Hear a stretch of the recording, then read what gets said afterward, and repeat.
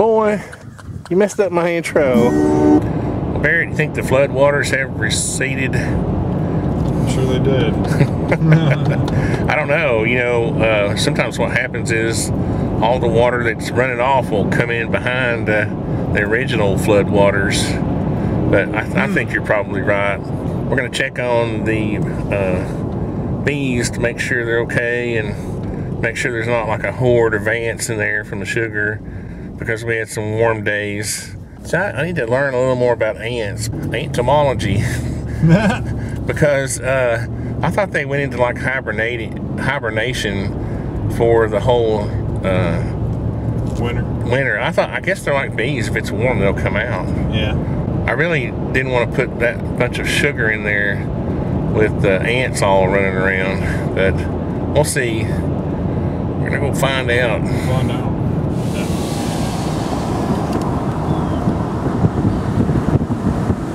So Barrett, let me pull up here and see if you can see. I always like looking right here. Over the hill. We're in the clear. I see gravel. Yep, I do too. Good. I don't have to stand in poop water this time. Nah, that was crazy. The cows are up on the hill. What's up with that? They don't want to be in that soppy, muddy. Oh yeah. That means we'll have to probably drive back. We'll have to see if it's too soft. Drive in. I wonder if he came down and he probably came down with the skid steer and dumped all that stuff over the fence. Because remember, it was up against. It was on this side of the fence, wasn't it? But anyway, the water has gone down. You can see back over to the pond where it belongs. And it's what, 45 degrees, so not much activity here. I saw one or two bees come out.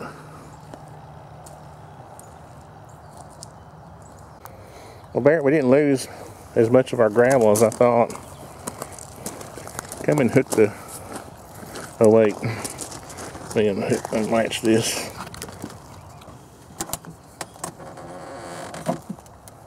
Okay, good. I don't see any ants. That's what I was afraid of. I'm not sure I want to open up the hive too much.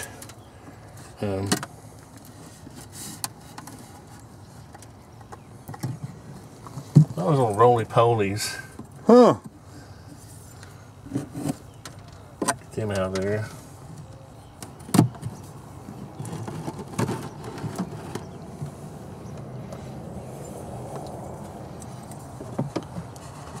Super quiet, aren't they? I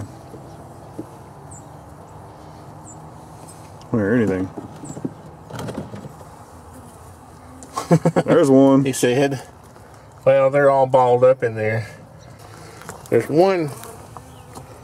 There was a couple of bees in the feeder. I don't think I'm going to put any more in there until I see more of it gone. Can you see them, Barrett? Fortunately, there's none on that. Let's take this out. Frame. There won't be any on the frames. They're going to be all balled up in the middle. I got the Surefire Titan on my. Let's just slide this back. Now,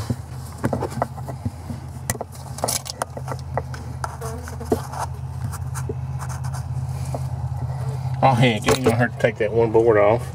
Here.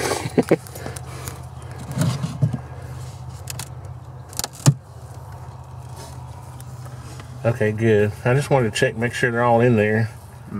Yeah, okay. Good. Slide that back. Plenty of food, huh? Still? Yeah, they got plenty of sugar in there. Close it back up good. Cows are starting to get bored. I just want to make sure, I wanted to make sure there wasn't a horde of ants in the feed. Now what I think I'm going to do, we bought some foam. I'm going to take a piece of foam, if we can dig it out of the truck. Are they leaving? I think we had some new cows and they thought we were getting ready to feed them. So Barrett, this foam needs to fit inside the lid when we close it. Huh, insulation, huh? Yeah, so what I'm going to do, take out my little cold steel keychain knife. That's pretty cool. I'm going to mark it. I want to leave a little airspace. Like, I want there to be, you know, space for it to ventilate. Yeah. So we'll see how that works. Think I can eyeball it. But you still want it to be big enough to where, oh, it doesn't have to fit tight, does it? You know, Because it's just sitting on top. We'll scribe it.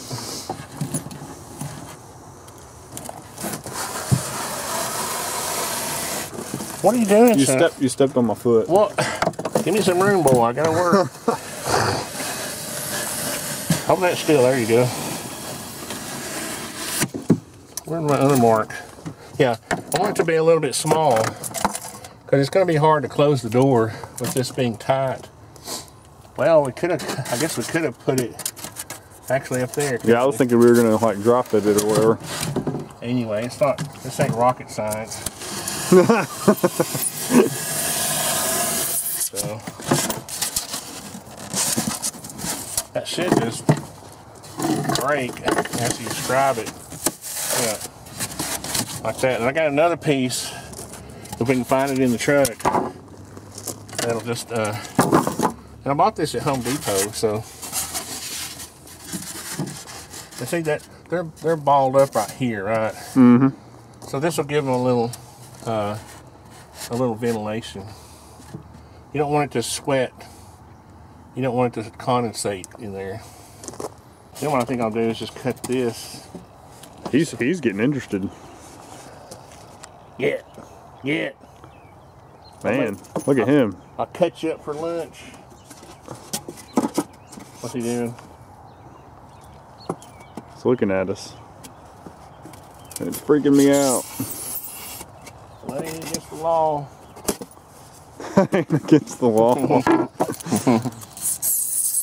And just so this little piece doesn't go to waste, and in case we can't get the other piece out of the truck, I'm just going to take this and, yeah, put it in there, Barrett. Yeah. Like that, up kind of high. Huh.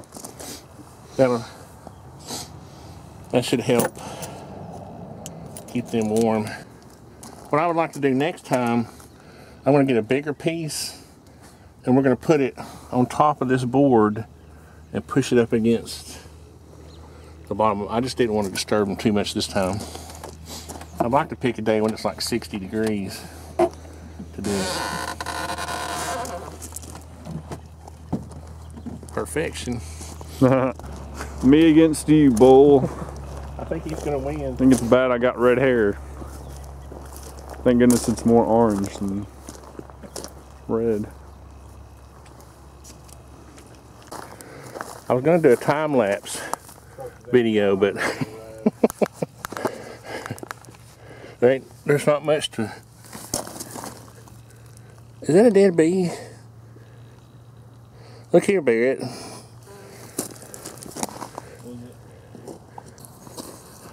Is he dead? Is he dead? Get my... Pretty brave to put your finger in there, bud. Well, I don't think it's going to hurt anything. Yeah, he was dead. They were probably in the process of moving him out whenever we came up. Anyway, we know they're in there and they're balled up. That's good. So, Barrett, they look pretty good to me. Cozy. They look cozy in there, and they should be cozier with that insulation. I was watching this guy. I'm not going to mention his name. He seems like a nice guy, but you know how when you subscribe to somebody, sometimes their videos come up on the home page, like the old ones. I saw 2 videos of his that came up, and one of them was he had a whole hive full. I mean, if you want to see hive beetles, man, oh man, go look at the hive beetle larva videos. It's nasty, right? The whole hive was full of them. And then the next one I watched was a oh, he said his top bar hive starved to death. And I was thinking, dude, do you ever check on your bees? I mean, do people really? How could you? And he said, well, it was, you know, in the video he mentioned that they didn't make it through the winter. Well, you're gonna expose. The reason I put that insulation on top is because a top bar hive is a little more exposed to the weather than a typical hive, because you know, typical hive is closer to the ground and wind can't whip around it as much, and it's more compact, and that's why I have that division board in there, nice and tight, and there's only what, 6 or 7 frames in there, so they're all kind of compressed for now. In the spring we'll open it back up. But I was just amazed. Honestly, I'd be too embarrassed. I mean, if our hive doesn't make it through the winter, it won't be because we didn't try. Heck no. Right? I mean, I just don't get that. When it's so easy, you see how easy it is to pour sugar in a feeder, a hive feeder like that, and just stick it in there as a frame. How hard is that? I don't get that. And sugar's pretty cheap. And you can see our bees had, what, 5 or 6 frames of honey going in. They have hardly even touched it because, you know, when did we start feeding? In September? I guess so. Pretty early. And I know that honey, people ask me why I didn't harvest any of that honey. It's because it's basically sugar, sugar water honey. It's not nectar honey. When you feed them sugar water for, you know, 3 months before winter, and they have 5 or 6 frames of honey, that most likely came from what you fed them. So you let them eat that all winter, and then you stop feeding them in the spring. They go out and get nectar. Then in the summer you can harvest, you know, midsummer, whatever, harvest real honey. Well, I guess it's real honey, but it's not going to have the same flavor as whatever your local flavor would be, you know, from whatever plants they get it from. But anyway, I just thought that was interesting. And he was almost, it was really strange because I guess I wouldn't have mentioned it if he hadn't been kind of giggling during he was like, yeah, this is kind of funny. I was like, really? You definitely care a lot more than a lot of people. I'm not saying that. I'm just surprised. I was surprised at I was surprised at the flippancy. Oh, well, I lost a hive, you know, blah, blah, blah. Like, you don't like to even kill one, you know what I mean? I guess if they have 10 hives, you know, maybe it's different, you know, but I wouldn't have more hives than I could take care of. I mean, this is what I wanted. This was my point, too. People will say, oh, well, you shouldn't have to take care of them. Well, you took the bees out of the wild, okay?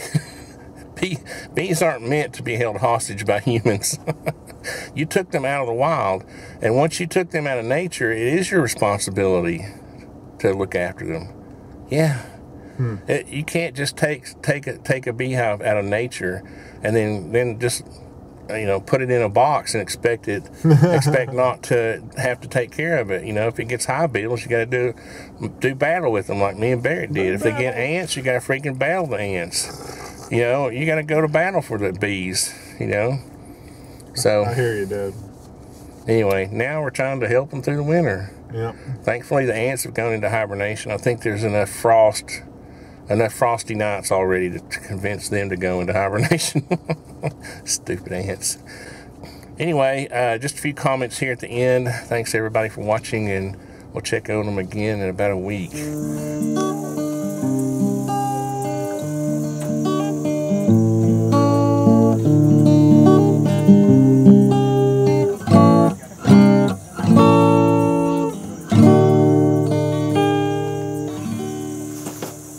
Nice.